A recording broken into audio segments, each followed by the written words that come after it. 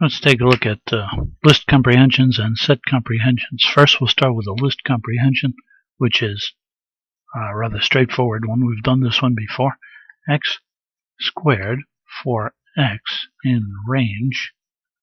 I'm going to go 1 through, in range 1 through 11, or 0 through 11, so I'll put 12. Whoops.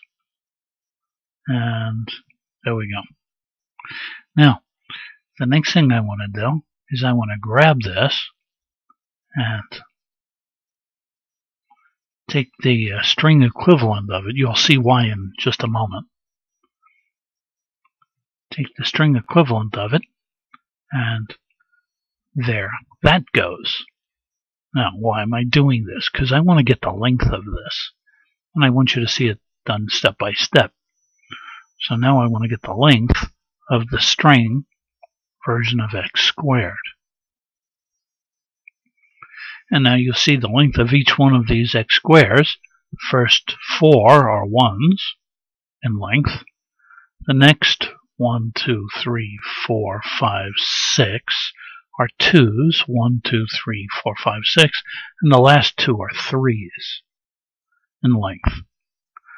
Okay, now if I convert this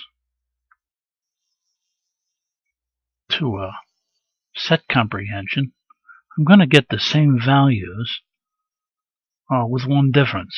It's going to shave off any duplicates. So here you see 1, 1, 1, 1, and then 2, 2, 2, 2, 2, 2, 2, etc., and 3, 3.